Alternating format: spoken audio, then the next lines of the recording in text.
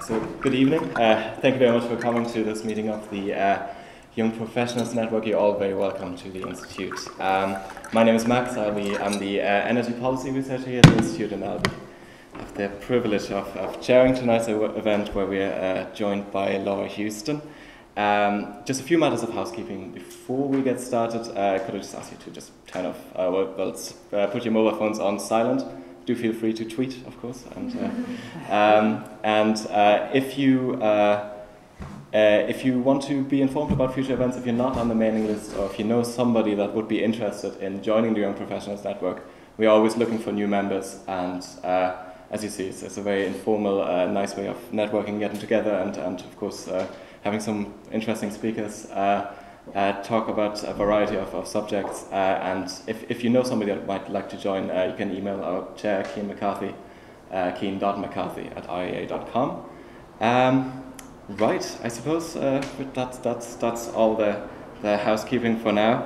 As I'm sure you're aware that in the global governance structure of decarbonisation, of climate change, mitigation and adaptation, we're increasingly moving towards this sort of bottom-up approach, replacing the top-down approach. And in that context, the importance of sustainable finance, I suppose, has been recognised more and more, so that it's explicitly mentioned in the important Paris Agreement, which was concluded in 2015 in December, and of course the EU has also established a special task force quite recently, as the proposed legislation towards 2030 is also moving towards a more bottom-up approach. So in that context, of course, we're very glad to have with us Laura Heuston, who's the Director of Sustainable Finance with Sustainable Nation Ireland, which is a not-for-profit organisation hoping to promote Ireland as a financial centre for green finance. And all that's left for me to do is, I suppose, to ask you to give Laura a very warm welcome, and we look forward to your presentation. Okay, thanks for the lovely words, Max. I might start on me. So just give you a bit of background on me. So my background is I did law in college, and then strangely enough I went on to do accounting and tax. So I trained in Arthur Andersen, which was subsequently taken over by KPMG, and I basically have been there for 20 years up until last summer.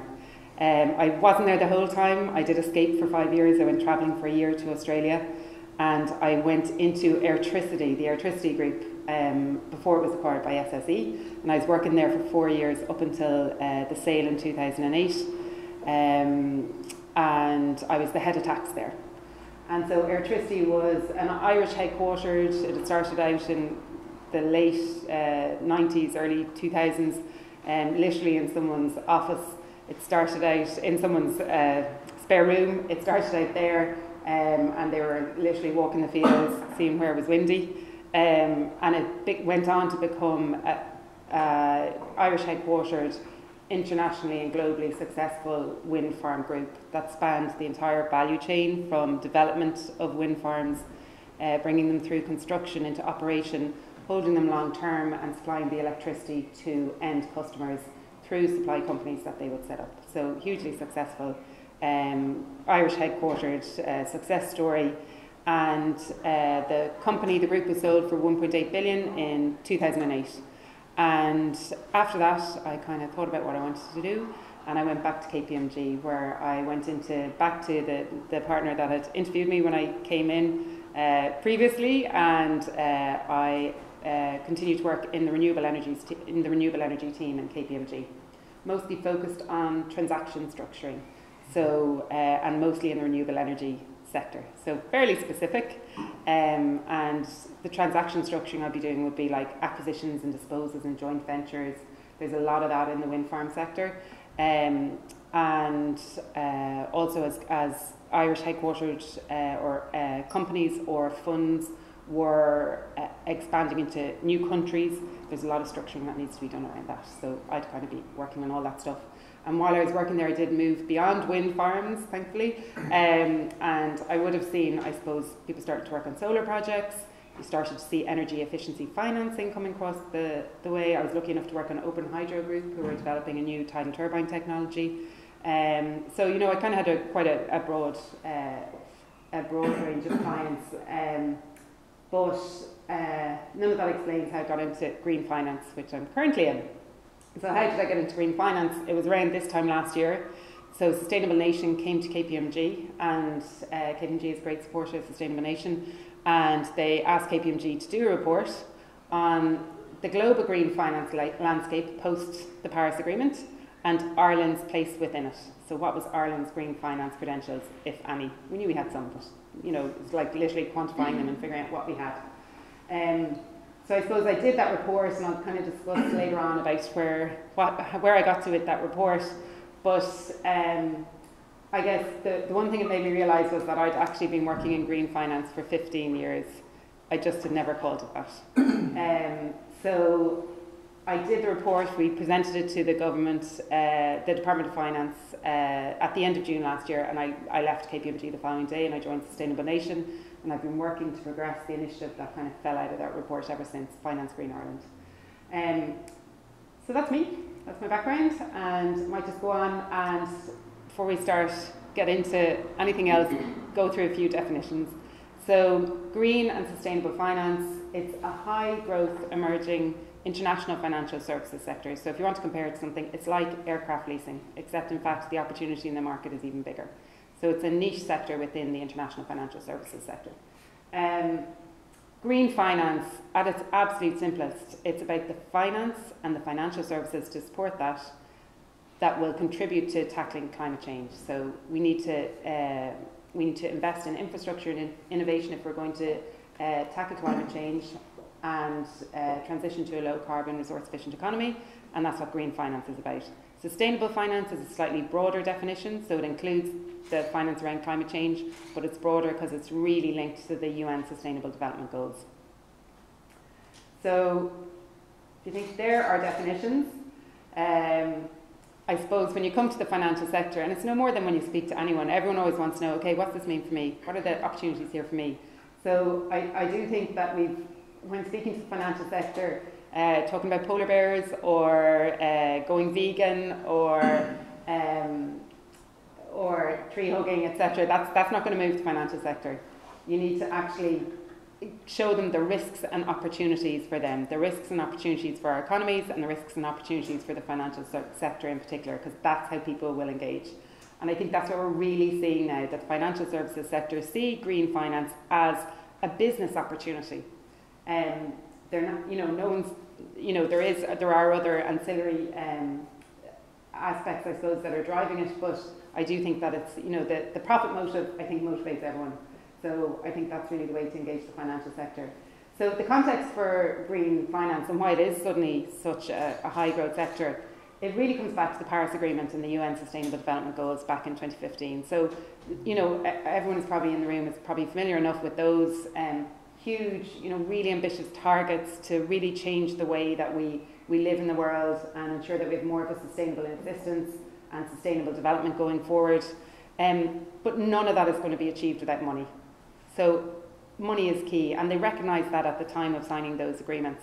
And what you see since then, so those agreements set out the real economy targets, I suppose, as you'd say, but since then what you see is multilateral and international organisation, one after the other, setting up green finance groups, setting up sustainable finance initiatives, setting out policy recommendations, and you can literally list them all, the UN, the OECD, the G20, the G7, and most recently the EU. So you kind of see at that multilateral level all these policy documents and policy recommendations going on about how are we going to shift money towards green infrastructure and green innovation. Because the money is there, you just need to shift it from, I suppose, the brown stuff to the green stuff. So you do have all those recommendations coming out, and then you see it moving down to the national level. So China coming out with policies and implementing things fairly quickly, and all the countries then taking action and encouraging green finance. And then you come down to the national level, and what you're really seeing is national financial centres really taking up the gauntlet on green finance and setting up their own initiatives. So there's about 100 financial centres in the world, 20 of them now have green and sustainable financial centre initiatives, and that's in the past 2 years. So it's just an indication of how everyone is seeing this as an opportunity. Why are they seeing it as an opportunity? It's because the numbers are so big. You're talking about that we need 90 trillion to 2030. 90 trillion needs to be invested if we're going to keep within our climate change targets and achieve the UN Sustainable Development Goals. In Ireland, they're saying it's 40 billion. So, and that's probably a really low estimate. I think there's new estimates currently being worked on. So that is just a huge amount of money. The opportunity is huge. If you think about all the bonds, equities, funds, all the financial services players that are going to be moving that money from one place to the other and ensuring there are safeguards around where it's going invested, etc., and making sure that the returns are coming back. There is a huge financial services opportunity. And that is part of the reason that the national financial centres are all setting up green finance initiatives. I do think the other part of it is that the financial centres see this as an opportunity after the crash, after the crisis, to make a contribution and to show how finance is connected to the real economy, because I think there is a bit of a missing link there at the moment, and has been over time. It's been increasing over time, that there are these people in the financial centres in London or wherever, and they're doing crazy things with derivatives and securitisations and things that nobody on the street understands. And actually, finance for sustainable infrastructure is quite a nice thing to explain and quite easy to explain. It's literally wind farms, most renewable energy, like take renewable energy for a start, it's capital intensive. You need the money up front. It's like buying a house. So, and the cash profile is quite nice then, because you buy your house, you buy your wind farm, you invest, you build your wind farm, and then your fuel to power it is free. So all you have is your own O&M costs and various other costs that go through. But it's quite a nice profile, and you can. It's quite an interesting way to explain to people. Listen, this is how the financial services sector benefits the real economy. That wind farm wouldn't get built unless we had the finance to build it, and you need the financial services sector in between to connect the two, so the people with the money and the wind farm in the ground. So I do think there's part of that is why the financial centres are stepping up, and just that it's their contribution. Everyone is making a contribution towards climate change, and this is a real opportunity for the financial sector to make a real significant contribution towards climate change. So in terms of green finance initiatives themselves, as I said, there's about 20 of them globally. It usually comes from two parts. It kind of has to be public and private. So it has to be the national governments want to ensure that their financial centres are rising to the challenge and are ensuring that, I suppose, all these policy recommendations that are coming down from the EU or whatever, that their national financial services sector are embracing them and pushing them forward. And also the key market players in your country needs to come together and themselves to kind of develop sustainability and see it as a business opportunity. And both of those are present for our Finance Green Ireland initiative, which I'll come on to now in a minute, and it is what has led to us setting it up. Just I suppose to talk about sustainable finance more specifically and give you a few specific examples. So if you look, these are dimensions of a sustainable financial centre. And in fact, they're probably the dimensions of any financial centre, full stop. But sustainability and sustainable finance means a slightly different thing to every single one. And you need to be talking slightly different whenever you're talking to every different group, because they don't necessarily all come together very much. So if you're talking to banks, you're talking about green bonds, you're talking about the business opportunity that is lending to renewable energy projects, or lending to sustainable commercial real estate retrofits, or that's energy efficient mortgages lending. But you're also talking to them about risks. So if they're making loans to small SMEs that are based down in a town that's prone to flooding, are they taking that into account when they're making their loan? Because if they're making a loan to a business that is going to be flooded out of it repeatedly every year for the next whatever years, it may have to close down. So are they factoring in these risks? So it's opportunity and risk all the time. But that's what it means from a banking perspective. From a debt capital markets perspective, the main game in town is green bonds. I don't know if you're familiar with bonds generally, but so it's just basically you're a company going to the capital markets and raising debt on it, basically. And all green bonds are bonds that raise money that are put to a green use. So they're exactly the same as bonds, any vanilla bond in any other way. It's just that there is this framework, which is both a use of proceeds and a reporting framework, to verify that money is actually used for a green for green uses. So, and just to be really clear, green means right across the sustainability spectrum. So it could be renewable energy, but it could be waste, it could be water, transport, agriculture. You know, it's kind of thinking that the bigger picture. It could also be debt that's being raised for energy efficiency products by a product manufacturer. So green bonds are really the main game in town, and the opportunities there from an Irish perspective are really, you know, around our Irish Stock Exchange, so Euronext Dublin, that considering whether we can become the #1 location in the world for green bonds. We're not at the moment. We're #1 location in the world for listing bonds, full stop, which is unbelievable, but we're not #1 in the world for listing green bonds. Luxembourg is. So, you know, that would be the kind of things that we're talking to debt capital markets. Equity capital markets you'd be thinking about green equities, and those are companies that are producing products or services or developing projects, infrastructure projects that are sustainable. And generally, if there's a certain percentage of their revenues or that are derived from the sale of green, in quotation mark, uses, then they would be regarded as green equities. There's issues for the insurance sector. You'd be thinking of catastrophe bonds. You'd be thinking of the insurance sector both as a carrier of risk, so as insuring risks, but also as an investor, because the insurance sector is such a huge investor. They can, you know, really make a difference if the insurance sector decides to invest all its insurance policy proceeds that it mines and until it has to pay them out. If it decides to invest all that money in climate change actions, that would make a real difference globally. You know, so the insurance sector has an important role to play. Investment is really important there, and you'd be thinking about how people factor environmental, social and governance factors into their investment making decisions. Examples there would be green infrastructure funds, so just plain infrastructure funds, but it's climate aligned infrastructure that you're talking about. And another example would be the more traditional funds, so UCITS funds, but that they just have a green strategy. So that could be that they invest all across the water value chain because they see that water is going to be a really limited resource going forward, and they think that there's real growth opportunities in stocks in that area.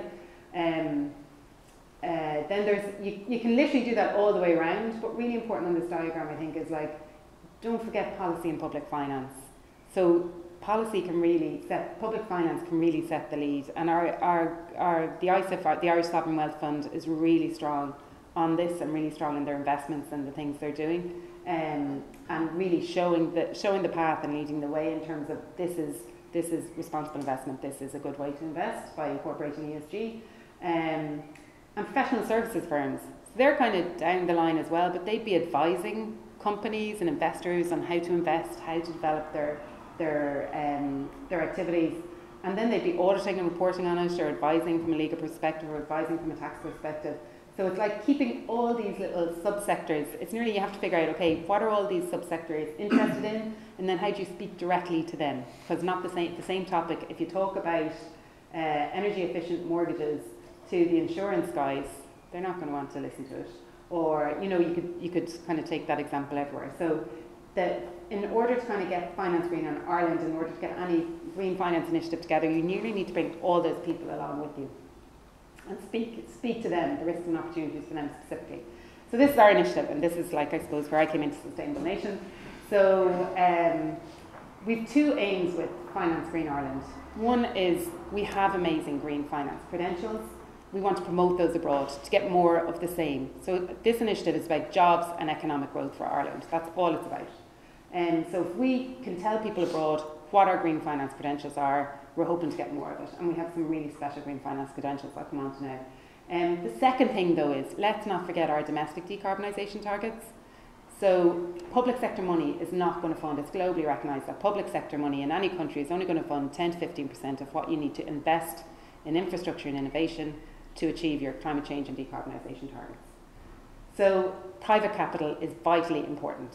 How do you get the private capital is looking for these investments. Private capital doesn't want to put its money in a bank at 0% or minus at the moment.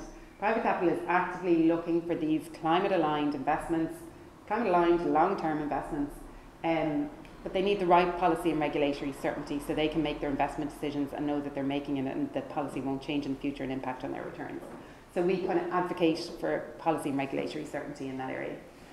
So they're the two things that we do. But really importantly, when I went to look at all the numbers, I suppose, I started out totally fresh. I didn't realise I'd been working in green finance. You know, I really had to kind of go, okay, what is green finance?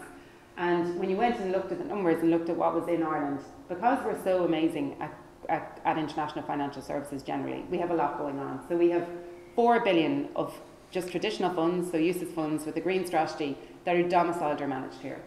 We've 6 billion of green equities. That's mainly on the Irish Stock Exchange. That's mainly Kingspan and Greencoat Renewables, but it's 6 billion, you know, it kind of adds up nicely. And we've 11 billion of listed green bonds. They're actually climate aligned bonds, but they're a type of green bond on the Irish Stock Exchange as well. But what's actually really special about us is the 7 billion that's in green infrastructure funds. I'll tell you why now. So the green infrastructure fund story is really interesting because it goes back to Airtricity, the company I made at the start.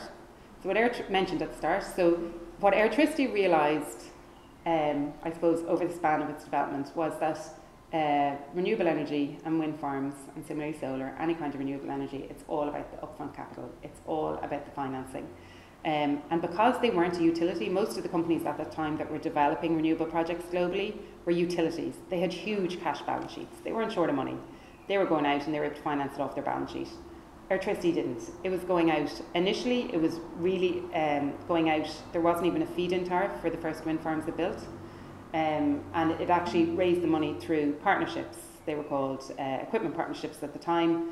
And it continued in that vein. It was really innovative about how it got money. It always got the maximum project finance it could get, but on top of that, it went further. So when they were getting a tariff from the national utility that they didn't like for selling their power, or that they thought wasn't enough, they said, fine, we'll set up a supply company and we'll find our own customers and we'll supply directly to them, because that will mean we'll be able to retain more of the price that we sell to them than otherwise we would have been able to retain, which makes our business as a whole viable. Similarly, they did really interesting things around mezzanine debt, and they did just loads of really, really innovative things from a corporate finance perspective. And what you found then was there was this cluster of talent in Airtricity, renewable energy finance talent, that since then has gone on and has spread out into different companies. And what you saw is that those, and it wasn't just in Airtricity, it was also in Bord Gáis and it was also in ESBI. And what you saw was those initially who were renewable energy developers becoming renewable energy infrastructure fund managers, which is back to that point that it was all, they realised it was all about the money, and so you need to be out raising money all the time, and then you could kind of manage everything else. So in 2008, when the largest asset manager in the world, BlackRock Asset Management, went out looking for a renewable energy platform, they decided they need to get into renewable energy. This is the way the world was going. They wanted to be able to offer these investment opportunities to their customers, their clients. They looked around the world and they picked a team out of Dublin. So the NTR team, some of whom had come from Airtricity, and NTR was originally a shareholder in Airtricity. They took Jim Barry and his team, Rory O'Connor, Theresa O'Flynn, and they based their renewable energy platform in Dublin around them. That is just such an amazing story, and that's down to the renewable energy finance talent that we had here. And what you see, and it's not dissimilar to the aircraft leasing story with GPA, what you see is more of those stories and of those people going into different companies and just spreading their knowledge. And we have a really interesting renewable energy finance talent cluster here. And because of that, we have a brilliant our professional services firms in Ireland are experienced with managing green asset management. So I was sitting in KPMG, but I was working on projects in Mexico, in South Africa. And often I'd be working with my KPMG colleagues, but because South Africa, there never had been a wind farm built before. So you know the way when you're kind of talking through the issues, they'd be going through the same issues we went through a couple of years previously, so you kind of be bringing them along the journey. And if you have the fund managers in Ireland, you have the brains and you have the decision makers behind the fund, and then there's loads more economic growth, loads more jobs out of that. When you have those people here, it is really key. So I think our three credentials are, we've this renewable energy finance talent cluster, we've professional services firms who are just brilliant, and it's not just KPMG, it's across the whole, the big four and your legal firms. They're experienced with dealing with green asset management. And then we are just amazing at international financial services. So as I mentioned, we're first in the world for bond listings. I just think that's astounding. We're such a small country, and we're number one in the world. We're number one in the world for listed funds.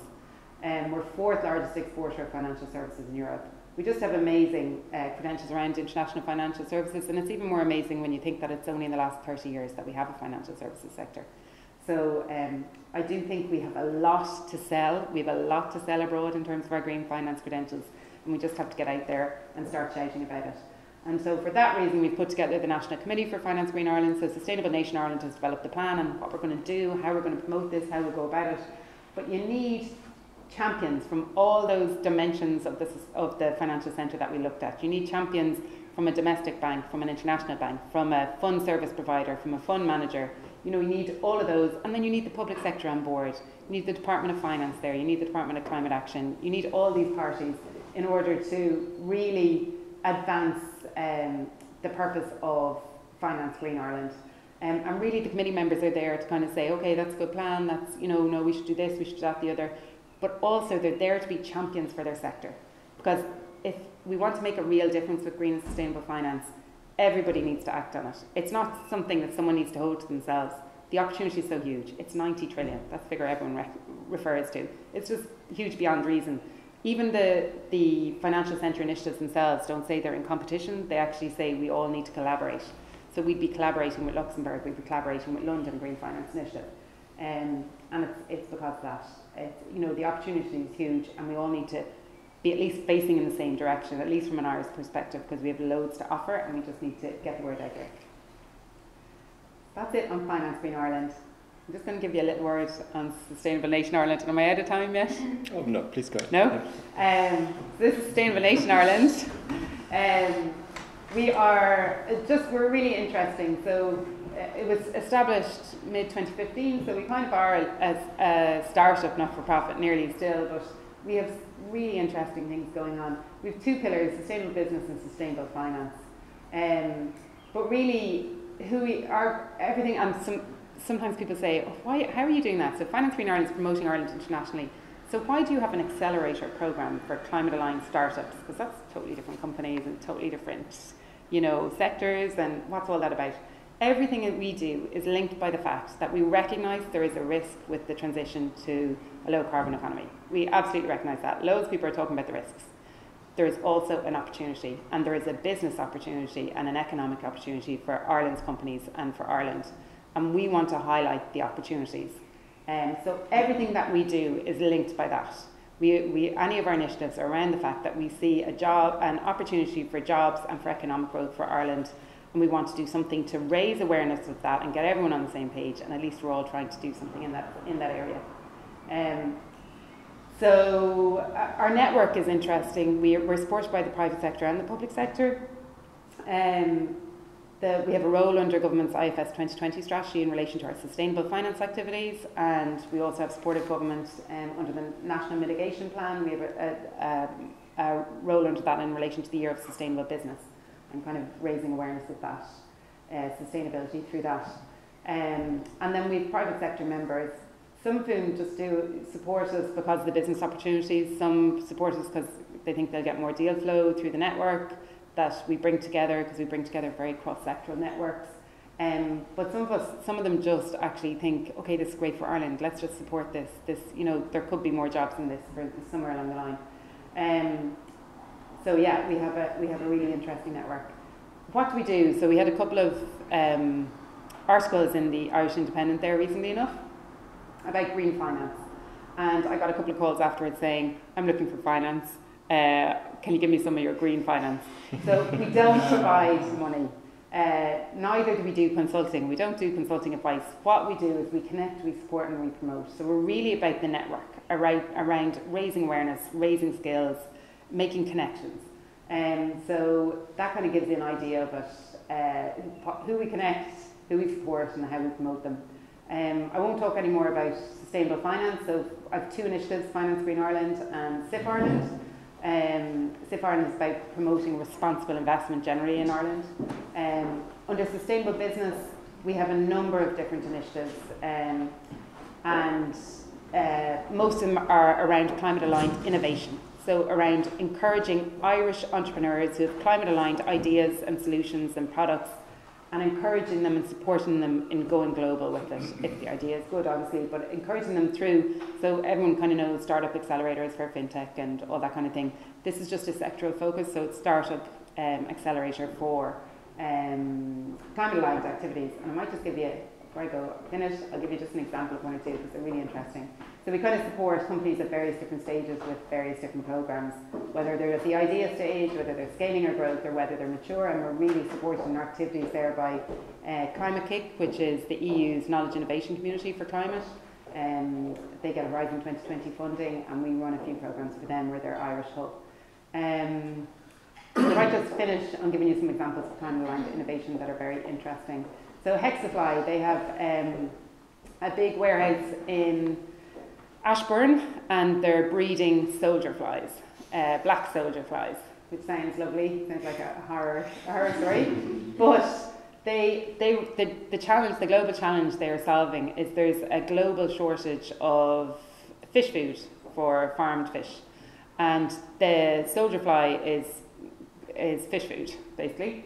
But it's more interesting than that because they actually, as part of their process, they get fish food, but they actually release 3 other products that they can then sell. One of them in oil, one of them in protein, one of them a chitin. So they're just really interesting. It's a real example of a circular economy solution. Not one bit is wasted basically, and they're solving a global problem. And the innovation is coming from Ireland and headquartered here. Mimmergy is another really interesting one. So waste tyres globally are a huge problem, and they have come up with a process that breaks down waste tyres into 4 different components, one of which is hugely valuable, carbon black, which generally goes into anything computery and black that you see around the place, and is hugely valuable. But again, a circular economy example, really interesting. Irish headquartered, regional, they're based, where are they based? They're in Kells. No, they're in Longford. So, another really interesting example, and that's an example of the type of company that comes through our accelerator program and that we support through that.